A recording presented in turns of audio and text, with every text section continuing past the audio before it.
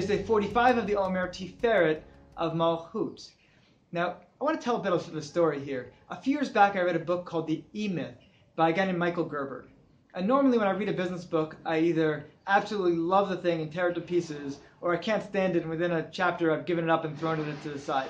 This one was a bit of an exception, in that it drove me nuts for about 90% of the book. Largely based on the writing and the style that it was given over in, but the other 10% was solid gold and really dictated to me exactly what I needed to be doing different in my own business. So what was that 10%? It was all about building systems.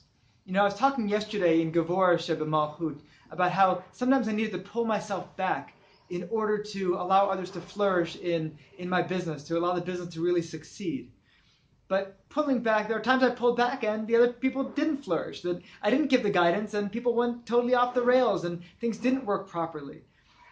As we've been discussing throughout this entire course, Tiferet is this perfect blend between Chesed, which is this very engaged energy, and Gavor, which is this very withdrawn energy. And I thought that this book, The E-Myth, really did a great job of giving a Tiferet strategy towards working on business. What was that? It was to take a business, any business, didn't matter how small. In the book, I think they used the example of a business that just sells cupcakes, a very small bakery. And instead to use what was called the franchise method. That you should run this small business with the blueprint, with the infrastructures they'd use to run a huge business. And in this bakery, this woman was doing everything herself and kind of dictating to others what they had to do, but it was all based on her head. And she could do that for one tiny shop. But as the book was pointing out, that if she wanted to grow, if she was running a McDonald's with tens of thousands of places, of restaurants, no way you could run it that way with everything in one person's head. A McDonald's needed to have everything laid out very meticulously. It needed to have a system to run the entirety of the business so that you can get some 16-year-old kid in there for an after-school job and give them exactly, you need to do A, then B, then C, and you can go to McDonald's anywhere around the world and get a fairly consistent, low level in my opinion, but a consistently low level product. It's done all the same, and a Big Mac's going to taste the same no matter where you are, because they built an incredible system. And his point was that, don't think that the system is only based on having a giant franchise that has these tens of thousands of different installations, that really that same system should be used even for a really small business. In fact, if it has that really strong system, that's what will allow it to grow. Don't wait till it grows in order to build a system. Build a system, and then that will allow it to flourish. And I took this advice really to heart, and I started thinking about my customer service team. We just had a tremendous amount of turnover in customer service a couple of months earlier, with somebody who went out on vacation at the same time as somebody then wrote to me that they had a brain tumor and they needed to have emergency leave, and suddenly our customer service team, with these two most veteran people gone simultaneously, was totally thrown topsy-turvy, and there was no one to train the new people in it, and everything kind of fell to pieces. And I read this book and I realized, I need to build a system here so that I'm able to give clear guidance, because the new people came in and I thought they were better trained than they were, and then I'd see that they were doing horrible things and they were reacting to customers exactly the way you shouldn't be doing, and I was yelling, it's how could you be doing that? And I was doing that thing I was talking about in the week of Tiferet of, wow, I was giving too much chesed, I was giving them a lot of free rein, and then I was giving all this gavor, and I was saying, no, you're doing this completely wrong, you need to change your ways. And I realized that really I just hadn't given them a system. I was always trusting the more veteran people to pass on knowledge to the more junior people and hope it would all work well.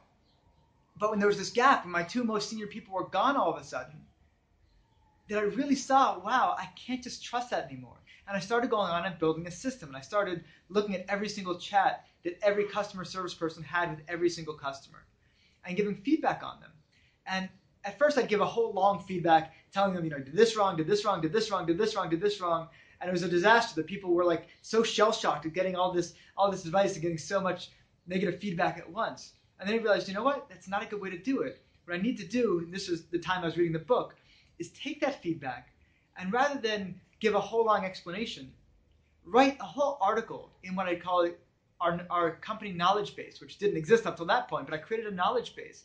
And whenever I saw something and said, wow, this isn't handled the way I'd like it to be handled. Okay, how would I like it to be handled? Well, I'm going to build a whole long article on that, saying exactly how we do things. And then, when somebody didn't handle it that way, I would just send them, go to the article, our knowledge base, and see article 6.8. And read that, and then send me a new response so you can show me that you really got it right. And they do that, and then they send me a new response, and sometimes they still need a little bit more tweaking. But then when new people came on, suddenly this knowledge base that I was working on just as I was seeing problems became the manual that they could get trained on, and they could see, wow, here's the 80 or so different scenarios we go through with customers. Here's how we like to handle each one. And it became a very clear system. It didn't require a lot from me to be enforcing it. I didn't need to be tough with them. I didn't need to be showing a lot of Gevura. But at the same time, they had parameters, and they had everything very clearly laid out in a way that was easy to follow. And when they didn't follow along precisely, I was able to easily adjust them back to it. So you know what? Go check out number 4.2 and see, you might need to readjust according to that policy over there. And they were able to do it. And this is kind of the idea, the message I want to leave with, this idea of Tiferet of Malchut. We've got Malchut, we've got these dominions that are ours.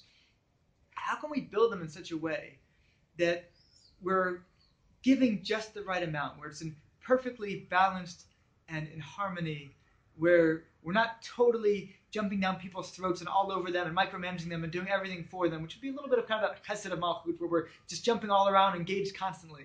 And we're not giving negative feedback or pulling way back as with a tremendous Gevura response, but that we're giving just the right way, in a balanced, harmonious way, so that people are able to flourish but still be getting guidance and feedback. And of course, that's a business example, but it applies in any dominion. It applies, if you're a teacher, it applies to your classroom. If you're a parent, it applies to your home. Having clear rules and structure and a clear system of feedback can really allow you to be able to create this beautiful, balanced, harmonious environment in your domain.